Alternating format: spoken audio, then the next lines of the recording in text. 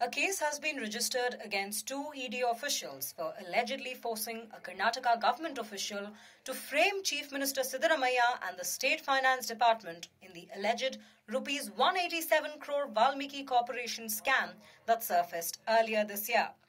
The additional director of the Social Welfare Department, Kallesh B, at Wilson Garden Police Station in Bengaluru, lodged a complaint against an ED official named Murali Kannan and another going by the surname Mittal.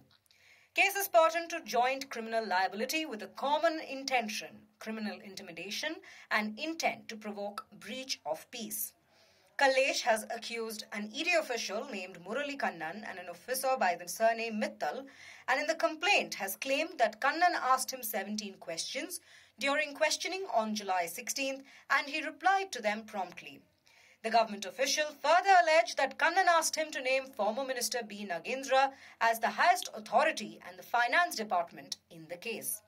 Furthermore, Kallesh in his complaint said that Mittal allegedly threatened to frame him in the case and said that if he wanted the ED to help him, he should name the Chief Minister, Nagendra, and the Finance Department.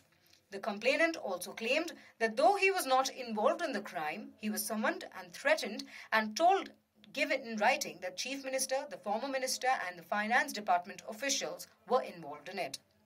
Apart from the special investigation team set up by the Karnataka government, both the ED and the Central Bureau of Investigation are probing the alleged embezzlement of Rs 187 crore, including the illegal transfer of Rs 88 crores to Hyderabad-based companies.